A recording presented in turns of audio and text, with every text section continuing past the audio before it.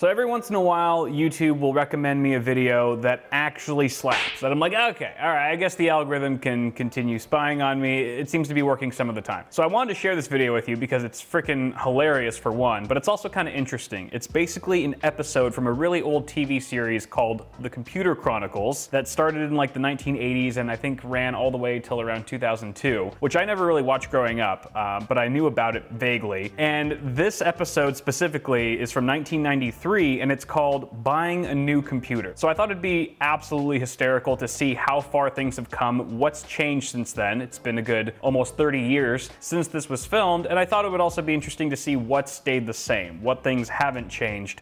So I'm just gonna give some commentary. It's just gonna be a stupid react video. Hopefully you guys will get a kick out of it. There are definitely some really amusing parts here. So I'm just gonna go ahead and play it, and we'll jump right in. Today's video is brought to you by Slick Deals and their super awesome browser extension. Not only is the extension completely free, guys, but it automatically finds you the best deals on your favorite retail sites to save you the most money possible. And all the deals that it shows you are actually curated by the Slick Deals community, so you only see offers that have been upvoted by other shoppers like you. You go to a retailer's website, click the Slick Deals icon, and bam! You're in Deal City. Population deals. I didn't really know what to expect the very first time I used it, but literally within seconds I was finding all kinds of offers. Like there was a B550 motherboard for 30% off or something like that, where I was like, okay, I don't need that, but that's a really good deal. The extension also finds you any site-related coupons you otherwise might not have seen, and it lets you create deal alerts with email and mobile push notifications. I mean, with Black Friday and the holidays right around the corner, this is like the perfect tool to catch all the deals without doing any of the legwork. About 20 million people will be using Slick Deals to help them save money while shopping. So again, it's completely free and saves you money on stuff like computer hardware. Need I continue? If you like saving money, which is a dumb thing to say because who doesn't, click on the link in the description below to start using the Slick Deals browser extension today. Show 1111. Oh my god, I forgot it had the countdown. It's awesome that YouTube has these full episodes online. So you finally decided to buy a new computer. You go down to your local computer store and what do you find? A zillion choices. How do you decide what to buy? Should it be a Macintosh or a PC? If it's a PC, what brand of PC? And what kind of display? How much memory? How big a hard drive? Should you get a CD-ROM? And on and on and on. Today we'll help you. So pretty much all those questions are still relevant today, except for the CD-ROM one probably. Most people aren't putting that at the forefront of their mind when buying a new PC. Some people might, but it's more of a niche audience nowadays. There are still a zillion options when it comes to PC hardware and various pre-built desktops, I suppose is what they're talking about here, that you can choose from. And also choosing between Mac or PC, that pretty much hasn't changed either. Those are still the two options that primarily dominate the entire market. Obviously, there are some third-party alternatives out there, but so far, this is all looking and sounding pretty familiar. To answer those questions as we bring together a group of experts to give you advice on how to buy a new computer. Yes. On this edition of the Computer Chronicles. Experts, give me all the experts. Whoa, graphics. What kind of supercomputer did you need to render that? My God, that's beautiful. Computer Chronicles is brought to you in part by Intel, microprocessor technology for the software. God, that logo. Back when Intel's font was still Comic Sans, or... Thing is provided by the Software Publishers Association, Say it. providers of educational Say materials to help manage software. Say it! Don't copy that floppy. Yes! And by Hewlett-Packard, personal computer division. Don't copy that floppy. We need an updated phrase for modern times. Don't torrent. It's abhorrent. Hewlett-Packard. HP, still kicking. Welcome to the Computer Chronicles. I'm Stuart Chaffee, and with me today is Andy Reinhardt, West Coast Bureau Chief for Byte Magazine. Andy, we have two computers here, an IBM PC compatible. This is an HP Vectra, a Macintosh Centris over here. They both look pretty much alike. The question I get from someone who's buying a new computer, what should I buy, a Macintosh or a PC? How do you answer that question? Easy. I get asked this question all the time. PC. It used to be easier PC. because the Mac was quite a bit more expensive than the PC, so it was partly a question of what you could afford. Yeah. But now the prices on Macs have come down so much that that's really not an issue. That did not age well. What you're going to do with the system is often a point that I suggest to people, but in fact, the applications are about the same for both the systems. So I really think what it comes down to is how much computer expertise you have going into it. And if you're willing to get in there and roll up your sleeves and kind of get to know the system really well, you can still get some better deals on PCs. But they are harder to use. You have to mess around with AutoExec BAT and config sys files and dip switches and jumpers and IRQs and that sort of thing.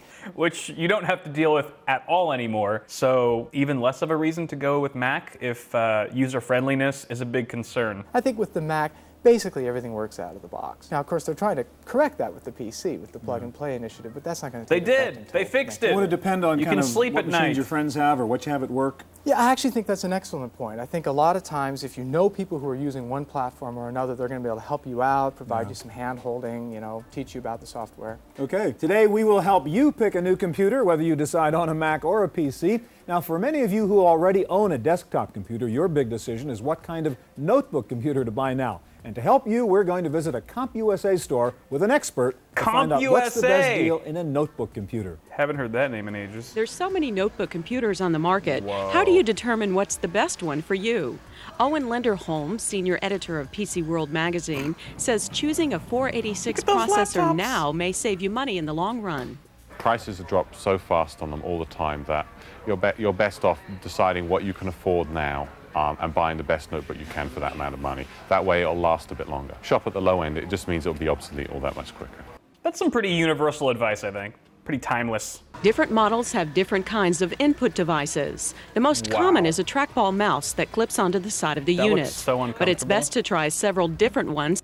No wonder all of our parents have arthritis and carpal tunnel. Battery range is another important feature to consider. Battery lives range from about 3 to 6 hours. You can typically expect to get what the lower end of what a manufacturer claims. So if they say 3 to 5 hours, you can expect 3. If they say 4 to 6, you can expect 4. Shady manufacturers, man. Don't count on any more than that because the chances are you won't get it. If you need more than that, buy a spare battery, keep it charged up, and then just swap it in when... Just hot swap your laptop battery. Everyone's doing it. So yeah, I mean, battery life was pretty abysmal back then, especially considering just what the computers could do. But I mean, for a laptop back then in 1993, you probably couldn't spend more than 3 hours on one anyway without being like, well, I've done everything this device is capable of doing, and now I'm going to go outside. The internet doesn't exist yet, so there's still a reason to see the sun. What you want your notebook computer to do should determine how much money you spend.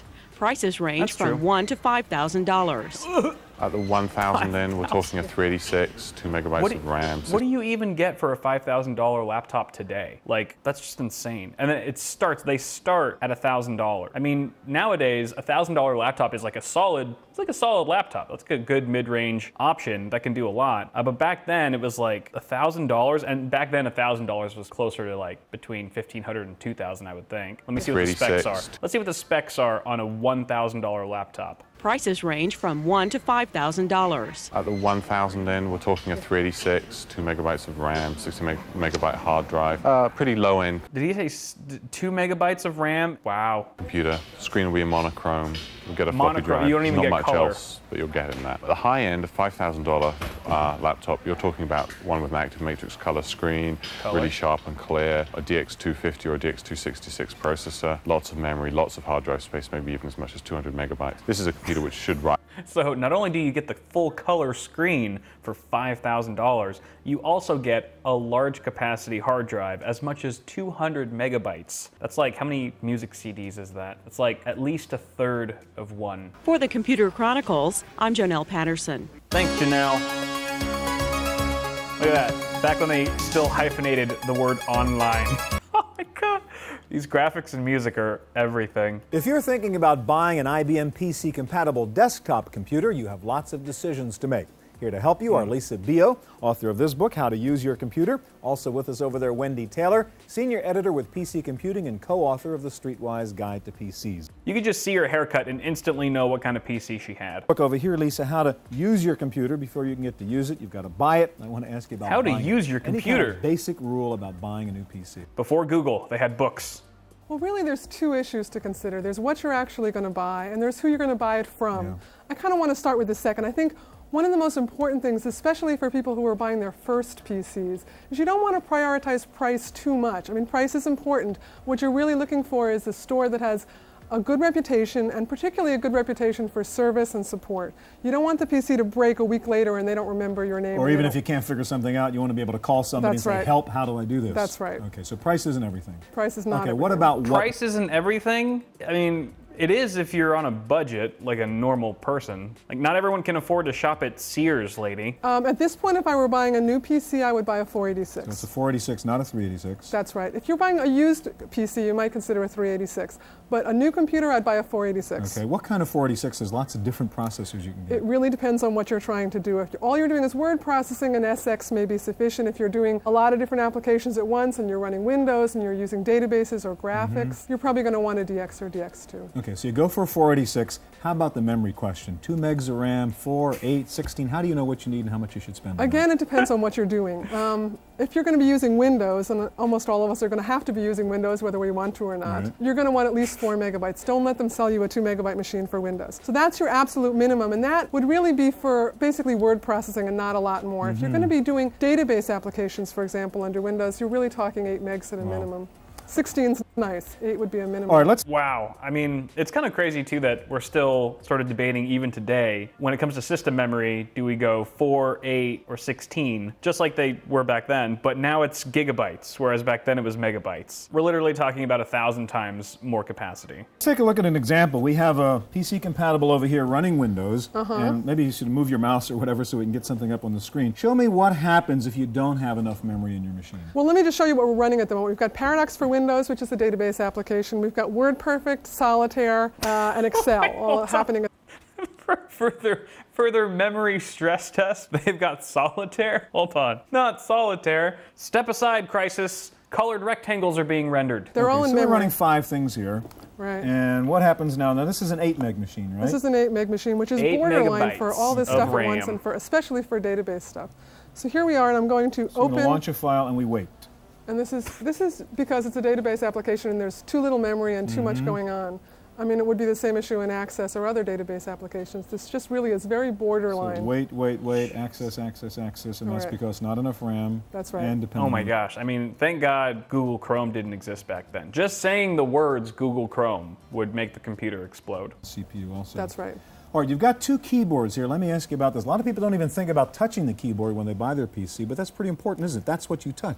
You know, it's funny. It seems trivial, but it makes a really observation. big difference in how happy you're going to be with the What would the computer. difference be in these 2 keyboards you have here? Well, a lot of the difference is touch and sound. So this is a more standard keyboard. It's sort of softer touch, it's not a big click. A little mushy and soft, and doesn't make a lot of noise. This is fairly standard now. This is more. This is a lot like the original IBM PC keyboard. Yeah. Tends to be noisier and a little stiffer, and it makes a click when you press the keys. The thing that's nice about that is you can really tell when the keys are pressed. Yeah. It's not a question in your mind. So tactile. It's nice to know that they hated membrane keyboards back then too. It's also a good reminder that mechanical keyboards have been around a lot longer than a lot of people think. Moving over from typewriters, often like this feel. He is Could you imagine going see on an Amazon product page for a mechanical keyboard? Great for people coming from typewriters. Do I feel young? try out the keyboard. That's And important. old at the That's same right. Try time. typing. Yeah. Lastly, real quickly, what about the display? How much money should you spend? Do you need SVGA? Do you need a real classy display, a fast video G-Sync. card, and so on? Again, Get it depends G-Sync. on what you're doing. I think Super VGA would be a good place to Super start. VGA. You want to see the monitor running your application. You don't want to see it displaying beautiful photographs. If You you're want to gonna see be it. running tech, That's yeah. right. You want to see it doing what you're going to be doing. If not exactly your program, then an equivalent. Okay, Lisa, thank you very much. I'm going to go over here and join Wendy. And Wendy, I guess if you're thinking about buying a new PC, even if you're upgrading Wait, hold on. to... Does that,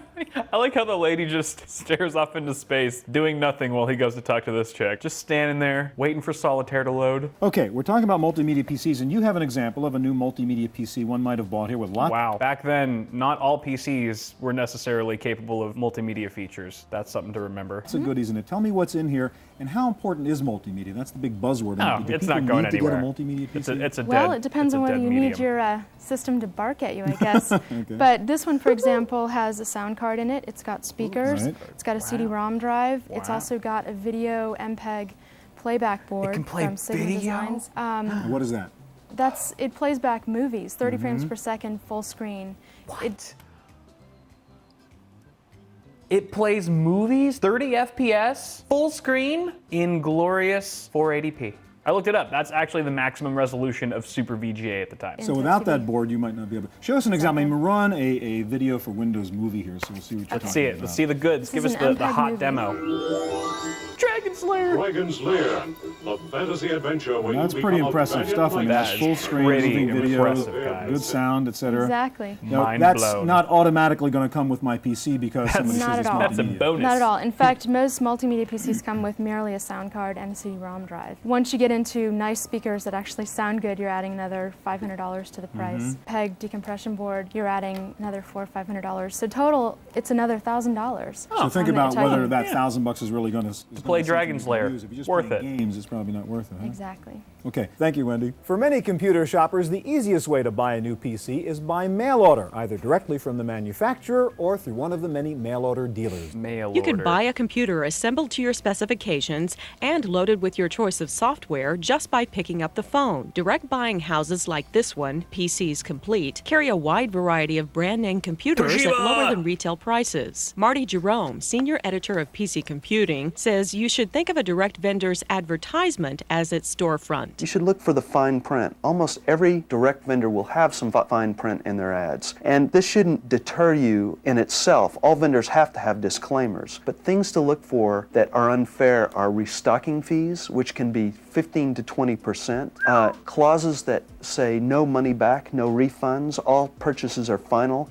There's What, he's describing a Craigslist ad? Sounds shady enough. subtle language like this that can take you to the cleaners. Many direct vendors Can really take you to the cleaners. What an old-timey sounding phrase. I'm gonna start integrating that. That RTX 3080 really took me to the cleaners. Vendors offer complete service and technical support on everything they sell. Tech support, Joel speaking. May I help you? Direct merchants often have Joel. highly knowledgeable sales reps, but before you make your deal, you should know exactly what you want in terms of components, power, and price. PC Computing publishes a spec watch to help you sort it all out. We've listed all the specs that you should look for and grill your salesperson about before you buy. Grill your salesperson about it. Many of us know that we want a 13 millisecond hard drive. Who doesn't? But do you know that you want full height or half height, or that it needs to have self-parking heads and diagnostic software should be included? What are all these moving parts he's talking about? We've tried to Nonsense. list all these issues, including some red flags, things to watch out for, and that you can get charged extra for. Never pay cash for a direct mail purchase. Credit cards are safer. And if there's something wrong with your computer when it arrives, don't wait. Return it immediately for replacement or a refund. The onus is on you to get satisfaction, and sometimes this requires 2 or 3 phone calls when there's a discrepancy in a bill. As long as you're persistent, you can usually get satisfaction. For the Computer Chronicles, I'm Jonelle Patterson. Thanks, Janelle. This freaking ad that keeps showing. Suppose your heart is set on a new Macintosh computer. That we're talking about choice Macs can be now. confusing too. Here to help us out on the Mac side are Rick Myslewski, executive editor with Mac User Magazine. Hold on. And also over Hold on. Is that not Gabe Newell's evil twin? That is the evil twin of Lord Gaben. I swear, this is like the antithesis of Gabe. This guy hates video games. That's why he's on a Mac. I gotta admit though, this guy is way more fit. All right, so sorry, Gabe. Maybe you should have spent the last 30 years at a standing desk like your bro. The good news is the prices keep on coming down. The bad news is they keep on changing the names of the models, so we don't know what Mac is doing what. Oh, no. Quickly run us through the whole Macintosh line here. First of all, I want to say that you'd never see a lineup like this in a computer store again, because Apple has decided to break its line into 4 different groups. It has the education line, the home line, the business line, and the mobile line. We have representatives of each here. There's a Performa here from the home line, an LC3 from the education line. Over here we have some Centruses, now Quadras, you're right, they are changing the names, from the business line, as well as a Quadra also from the business line, and PowerBook from the mobile line. All right, let's take these one at a time. This is the low end here, the Performa now, right? Now, first of all, what's the price range here, and what's the right end user here for this one? The right end user is someone who's buying their first computer or bringing a computer home and doesn't want to worry about it at all. Performa, you take it out of the box, there's a large set of instructions, you plug it in, the software is already installed, the modem software is all installed, plug it into your phone line, plug it into your keyboard, and you're off and running. Computer for a dummy, turn it on, you don't have to know anything. Computer for a dummy. And about how much? This guy, Macs are for dummies. His words, not mine. You guys can flame him in the comments. All right, and how about the biggie over here? We've got this big Quadra 840, and why would you want that one? This is the 840 AV. Besides being the most powerful one currently, it's also the most versatile. Look at those speakers. We have, as you can see, a microphone on top of the monitor and speakers at the bottom of the monitor. This is a true multimedia machine in that it'll understand what you're saying, perform your commands, read things back to you. You can hook your phone up. Upcoming software is going to allow you to use this as an answering machine. Those speakers probably slap. They're chunky. I'd like to hear some sounds of Doom coming out of that thing. OG Doom. Because I think Doom released around the same time as this video, more or less. This is also a Mac, so I don't know if Macs could play Doom. OG Doom back then. Getting off topic. CD-ROM built in. You have lots of processor space. You have lots of RAM space. It's a machine for quite a few years. Top of the end, how much money for this Quadra? Top of the end, if you want a list price, around $4,000, but of course you can go below that. All right, lastly, a couple seconds left. Let's talk about the good old PowerBook here, and everybody's running around with these. What's the good old PowerBook? This particular one is a 270C, which is your active matrix 32,000 color Duo machine. It's called a Duo because the bezels. There's like twice as much bezel as there is screen. Like you could, if you fold it all the way down, you could just use it as a cutting board. Oh my God. And you know, it's kind of deceiving. It's like when the laptop's closed from the outside, it probably looks like it's got a pretty sizable screen on it. And then you flip it up and realize that you just got catfished by a laptop. Less than 5 pounds. Wow. So light. And 32,000 colors. What color space is that? SAD RGB. It's 2 lives, both a mobile machine and also in a Duo dock. Plug it in, it's your desktop machine with a full-scale monitor. Top of the line PowerBook. Top of the line. For about how much money? We're saying these go out for about $3,000 now, fully equipped. Okay, Rick, thank you very much. I want to go over here and join Galen. Galen, the question I have for you is, as we heard before in the PC segment, what kind of hardware you want? Weirdest flex really ever. What kind of software you're going to run? For the business end, there's several programs everyone uses, and Microsoft Word is one, Microsoft Excel is another, Quark Express and PageMaker sort of our presentations, desktop publishing, database, word processor, spreadsheet, the usual. All right, go through one at a time and show us what the demands on the hardware are of these applications. Okay. Yes. I'll start with Microsoft Word, the standard word processing program. See how slowly it loaded? You have word processing, you have fonts in your word processing. It's not just like a typewriter. So an important point is, even though this is a word processor, it's not a text thing. You've got a lot of graphics to process, still going to chew up a lot of power. It's not just a text thing. You've got a lot of graphics to process. Look at that. Look at that graphic. If they're worried about this, just wait till Clippy shows up. He's going to take you to the cleaners. I can't. Publishing is what the Mac is famous for, and there's 2 big programs here. Eldest PageMaker is one most people know about. Mac User is an example of a publication that does use it to produce its pages. And again, very graphics intensive, so it's going to take a lot of computation Extremely. power. The other one, very graphics intensive, extremely. Crazy. Bottom line, what we've heard all day long is to decide, if you want to decide what hardware to buy, you've got to decide what software you're going to use and what hardware do you need to support. That's right. And I'd also say, get a little bit more than you think you might need because you're going to grow. So buy now and benefit later. That's still sage advice. That's our guide to buying a new computer. Oh, Stay it's tuned over. Now for this week's computer news on Random Access. On Random Access, the obligatory cheesy 80s title for whatever the heck that was. Wait, hold on. Quick restart. Auto resume, pick of the week. Auto resume utility that turns on PC at last Windows screen. So this is basically an application that puts your computer to sleep. Before the sleep feature was a part of Windows, they had a dedicated software for it. Nice. You guys can check out this full video if you want in the description below. I'll put it down there. But I just wanted to give you guys a trip down memory lane, show you this amazing episode. I thought it was really amusing, entertaining, fascinating, and pretty funny as well. So if you guys enjoyed it, please toss a like before you head out and subscribe to the channel for more tech content and stupid videos like this. Thank you guys so much for watching. Have a good one, and we'll see you in the next one.